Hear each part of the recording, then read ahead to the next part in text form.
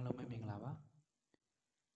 အခုပြပါမယ်သင်ခန်းစာလေးရတော့ကျွန်တော်ဒီ VMware ပေါ်မှာကျွန်တော်တို့ Windows 7တင်နေပေါ့နော်ဒါမဲ့ကျွန်တော်ကဒီမှာတော့ကျွန်တော်အပိုင်းတစ်ပိုင်းခွဲလိုက်တယ်ပေါ့နော်အခုဒီပထမတစ်ပိုင်းကတော့ဒီ VMware ပေါ်မှာကျွန်တော်တို့မတင်ခင်ကိုကျွန်တော်တို့ဘယ်လို setting တွေထိုင်ရမလဲဆိုတာကိုကျွန်တော်ပြောပြပေးမှာဖြစ်ပါတယ်အဲ့တော့ဒီ Windows 7ရဲ့ကျွန်တော်တို့ဒီ system requirement တွေကိုကျွန်တော်တို့အရင်ဆုံးကျွန်တော်တို့လေ့လာကြည့်ပြီးမှကျွန်တော်တို့တင်တာပိုကောင်းပါတယ်ဘာဖြစ်လဲဆိုတော့ကျွန်တော်တို့ဒီဆက်ကဒီ model ရနေနေသည်ရှိတော့ကျွန်တော်တို့ဒီ hardware requirement ကျွန်တော်တို့မလိုက်ပြီဆိုရင်ကျွန်တော်တို့ဒီဆက်ကကျွန်တော်လေးလံနေတာတွေဖြစ်တတ်တယ်ပေါ့နော်အဲ့တော့ကျွန်တော်ဒီ Windows 7ရဲ့ system requirement ကကျွန်တော်တို့ CPU ကကျွန်တော်တို့ဒီ1 GHz ဆိုရင်ကျွန်တော်တို့2ကို CPU လောက်ဆိုလည်းအဆင်ပြေပါတယ်ဒါပေမဲ့အဲ့ထက်မကလည်းကျွန်တော်ရပါတယ်เนาะပြီးတော့ဒီ RAM က 1GB เนาะအနည်းဆုံး 1GB ဒါ32 bit မှာ64 bit မှာကျွန်တော်တို့ 2GB ရှိမယ်အဲ့တော့ဒီ GB လောက်ကတော့ကျွန်တော်တို့အနည်းဆုံး 2GB လောက်တော့ရှိမယ်ထင်တာပဲเนาะရှိလည်းရှိကြပါတယ်အဲ့တော့ဒီ hard disk ကကျွန်တော်တို့ requirement space က32 bit မှာဆိုရင်ကျွန်တော်တို့ 60GB available ဖြစ်ရမယ်ကျွန်တော်တို့64 bit မှာဆိုရင် 20GB available ရှိရမယ်အဲ့တော့ကျွန်တော်တို့ဒီလိုတွေကျွန်တော်ပြောပြရတယ်ဆိုတော့လည်းဆက်ကကျွန်တော်တို့တင်တဲ့ခါကျရင်မလေးအောင်ပေါ့နော်ကျွန်တော်တို့စမ်းကြည့်တာပေါ့အဲ့တော့ကျွန်တော်တို့အရင်ဆုံးဘယ်လို setting ထိုင်ရမလဲဆိုတော့ကျွန်တော်ပြပြပေးမယ်နော်အဲဆိုရင်ကျွန်တော်ဒီ VMware ကိုစပြီးတော့ဖွင့်လိုက်တော့မယ်နော်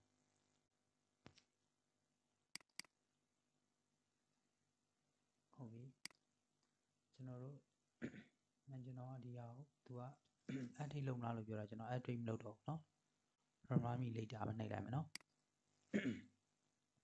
အဲ့တော့ကျွန်တော်အခုမှကျွန်တော်စတင်မှအတွက် create new virtual machine เนาะနှိပ်ပြီးတော့ကျွန်တော်တို့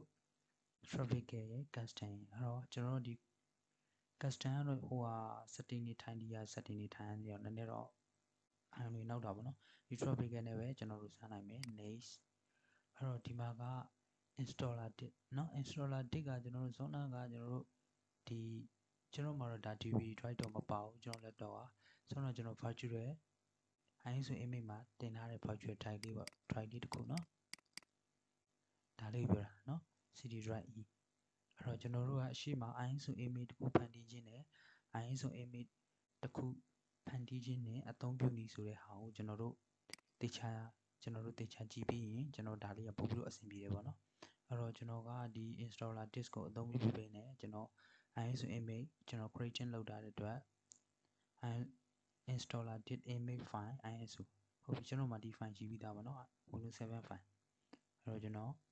ဒါကိုအမှန်ချင်းလေးပေးလိုက်မယ်ပြီးရင်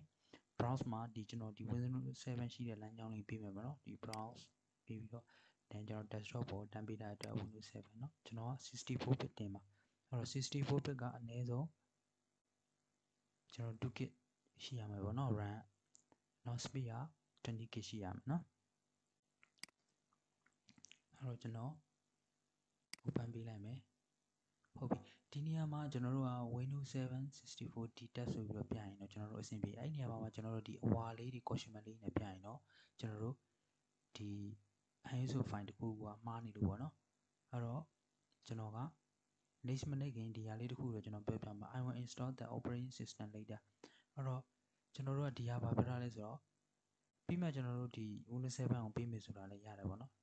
အဲ့တော့ကျွန်တော်ကတော့တခါတည်းတန်းတင်မယ် next ဟုတ်ပြီ Windows product key မပေးတော့ဘူးเนาะကျွန်တော်တို့အဲ့တော့ကျွန်တော်ဒီမှာ version of Windows to install ဟုတ်ပြီကျွန်တော်တို့ဒီမှာ Windows 7မှာကျွန်တော်တို့ version လိုက်ရှိရပေါ့နော် home basic home premium professional ultimate ဆိုပြီးတော့ကျွန်တော် ultimate ကိုပဲပေးလိုက်မယ်เนาะ ultimate ကပို့ပြီးတော့ feature ဆုံးတယ်ပေါ့နော်ဟုတ်ပြီဒီမှာကျွန်တော် personalize window เนาะဒီမှာ full name ကျွန်တော်ကြိုက်တဲ့နေရာပေးလိုက်ပေါ့နော်ဒါကကျွန်တော်ပေးပြီးသားဖြစ်နေတယ် password and confine password နဲ့ confine ဆိုပြီးတော့ကျွန်တော်တို့နှစ်ခုထဲမှာမှကျွန်တော်တို့ဒီကြိုက်တဲ့တစ်ခုပေါ့နော်ဒါပေမဲ့ဒီနှစ်ခုလုံးကဖြစ်နိုင်ခြေများတာကအပေါ် password နဲ့အောက် password တူရမယ်နော်အဲ့တော့ကျွန်တော်မပေးတော့ဘူး next ဟုတ်ပြီသူကဒါဒီ yes လို့ပဲပေးလိုက်ပါရနော် ဟုတ်ပြီဆိုရင်ကျွန်တော် next နဲ့စပြီးတော့တင်မယ်နော်ဟုတ်ပြီဒီမှာသူကဘာပြောလဲဆိုတော့အနည်းဆုံး site ကဘယ်လောက်ထားမလဲ 60k ကျွန်တော် 60k မထားတော့သူဆွမ်းနာပြောထားတယ်ကျွန်တော်တို့ 20k เนาะကျွန်တော် 20k ကိုဒါ Windows Level 20k ကျွန်တော်အဲ့ဒါကိုကျွန်တော်ဘယ်လောက်ပေးလိုက်မလဲဆိုတော့ 13k ပေးလိုက်မယ်เนาะအဲဆိုရင်ကျွန်တော် next နှိပ်လိုက်မယ်ဟုတ်ပြီအဲ့ဒီဘက်မှာ customer hardware အဲ့တော့ customer hardware မှာကျွန်တော်ကဒီမှာဆို memory ဒါ RAM ပေါ့နော် RAM ကိုကျွန်တော်ကဘယ်လောက်ထိပေးလိုက်မလဲဆိုတော့ RAM ကိုကျွန်တော်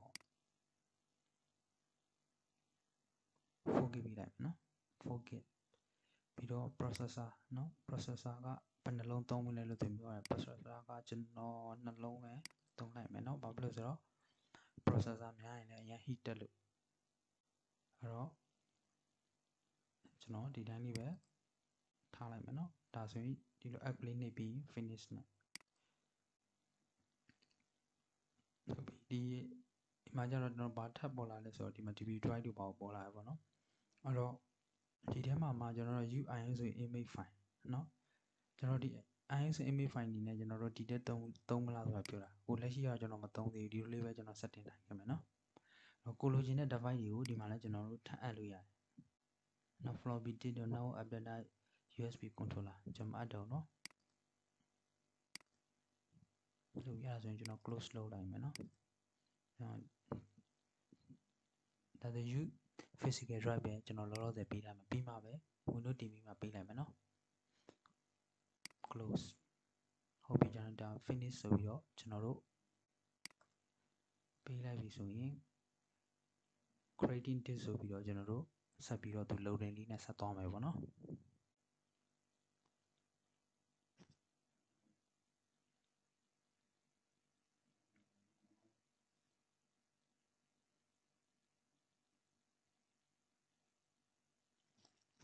အကယ်လို့ကျွန်တော်ပြောတာနားမလည်တာရှိရင်ကျွန်တော် comment မှာကျွန်တော်ရေးပေးပါပေါ့နော်